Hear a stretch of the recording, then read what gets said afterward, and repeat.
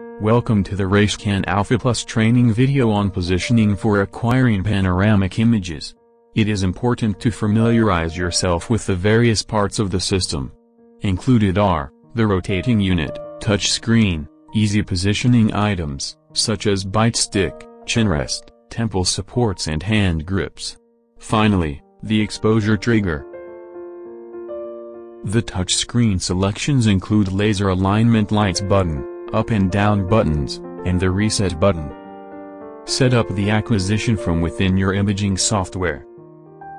The first you see is patient information, and simply click OK. And, you will notice the machine is initializing. So the machine was not reset to a home position prior to going into this interface. The machine will initialize itself for you. So you don't need to click reset after the previous acquisition. What is in this interface with options are patient type, from a child setting to small, medium, or large adult. And, you will notice the default to the medium adult patient once you came into the interface. If these preset sizes are not adequate for you, you can change them. Use the manual adjustments with kV and milliamp settings.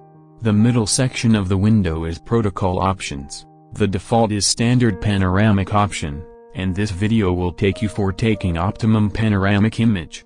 The option to the right gives the segmented panoramic images. By clicking the icon, you will have slightly different interface. Let you select or deselect the areas it actually has the image.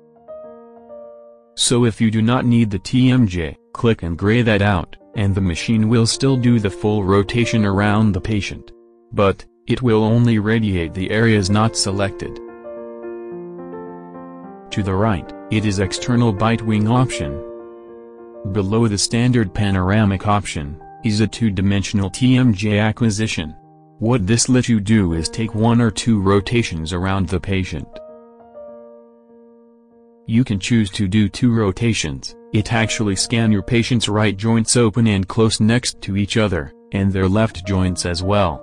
Next option gives the two-dimensional sinus. To the right of that, is orthogonal panoramic option.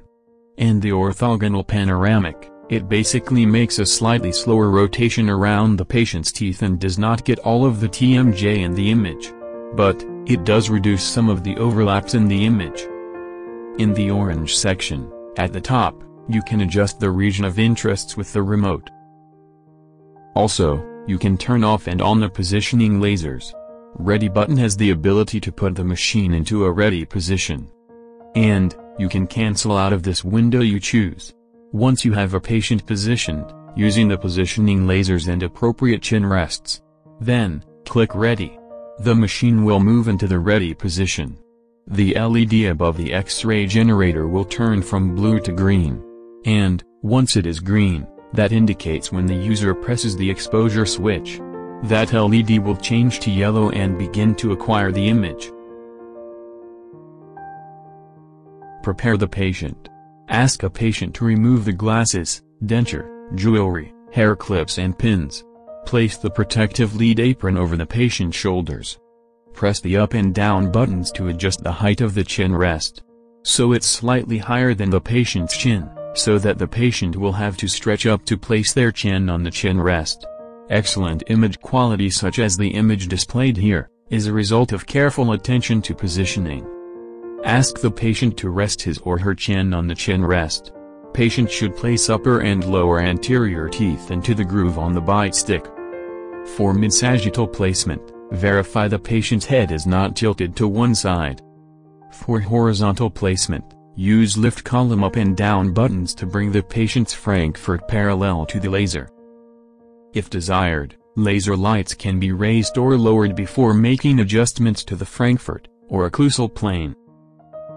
For canine placement, use the canine adjustment buttons to make the laser in the middle of upper canine. Carefully tight the head support, so that they gently, but firmly grip the patient's head. Ask the patient to maintain a firm grip on the hand grips. Ask the patient to step forward slightly. This position makes them out of balance and hanging onto the support handle. It forces them to stretch their neck as far as possible. This decreases the spinal shadow on the interior regions. Ask the patient to press their lips together and impress their tongue against the roof of the mouth. Closing their eyes will help them remain still. Move at least 7 feet away from the unit and protect yourself from radiation. Press and hold down the exposure button for the duration of the exposure. Note: for edentulous or partially edentulous patients, be sure to use the appropriate positioning device. For more information on proper positioning and usage of RAYCAN Alpha Plus, please consult the positioning guide. Thank you for watching how to take panoramic images with RAYCAN Alpha Plus.